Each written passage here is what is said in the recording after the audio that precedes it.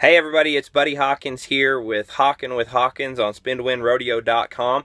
I'm actually going to do my blog in video form for a while here, so we're going to do a video log or a vlog. And I'm just going to give y'all an update. We left for Santa Fe, New Mexico on Wednesday of last week.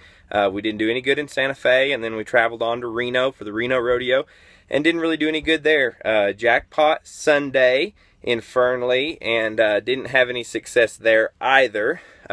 But came back to the BFI on one. We were 8 on our first one, which seemed like it wasn't going to give us a great chance for the average, but we came back and placed in the second round with a 6-5, and then we were 7 flat on our third and 7 flat on our fourth, and actually had an opportunity for high callback, and were 7-7 in the fifth round on kind of a tough steer, and it seemed like we were going to be in there top 3 or 4, but a few teams dropped from the average and gave us a chance. We came back high call.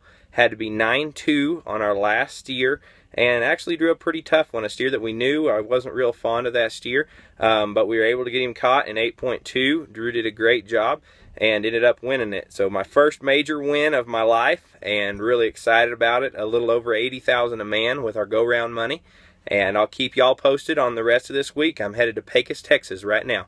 God bless y'all. Rope better.